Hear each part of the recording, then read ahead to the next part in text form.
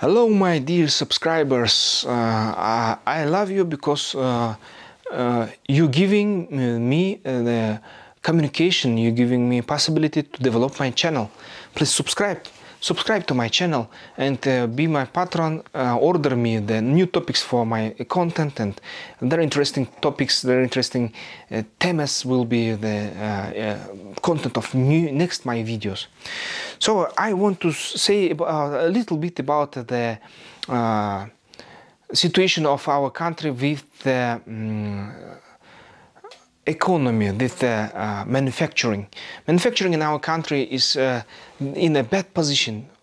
Why? You know, because for example, all the companies who making the sales, they taking the taxes, additional taxes, what, for example, from the customers. But the last what will come to local our manufacturers, and that's why manufacturers have a big from their high costs to the producing the products, and of course or free twice triple taxes, because that's a what in the raw materials, is what in the energy they're using to produce the products, and all these things giving the high high cost to making the manufacturing in our country. And of course this is one of the reasons why manufacturers in our country is not a lot here, and that's why I see one positive thing for international investors from the different countries who want to catch up with the developing markets. I see that that's why because we have no enough manufacturers. This place is free. This is a blue ocean for the businessmen who want to bring, who want to scale his manufacturing. So our country, I think, we have some problems with the legislation, with the court system, with the investment customs somehow. But I think our country now going to be ready to meet investors who interested in the building the high technology manufacturing in our country, and that's why this niche is free. Only 4% of heavy manufacturing here we have.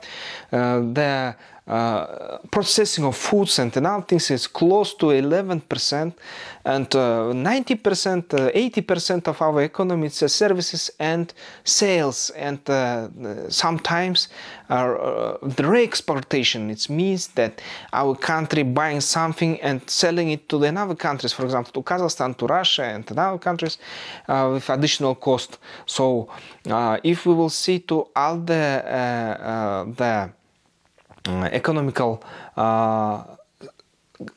exportation importation saldo, it's shows us that every year we're losing $3 billion from our economy, because we're paying with our dollars and another currency to the another countries to take their goods and to bring their goods to our markets. And because we have a little number of local manufacturers, that's giving us the situation that it's not big scale of exportation, and that's why they have no big flow of money entering to the country and establishing in the country's economy. That's why we very need manufacturers here. And I can say, if you are a big boss, if you have a manufacturing, if you want to scale one of the countries there, you can scale, you can build the factory. It's a Kyrgyz Republic. Come to here.